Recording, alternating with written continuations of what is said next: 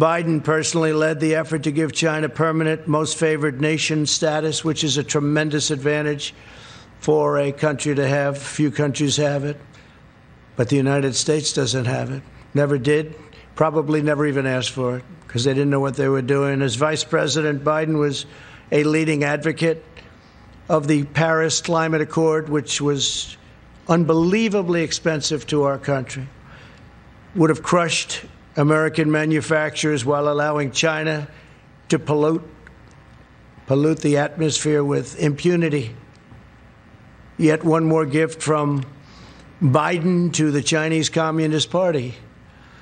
They took all of the advantage away from us. They took everything away.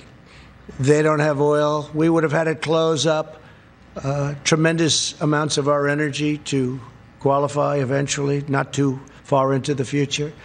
We would have had to do things that would have been unbelievably destructive to our country.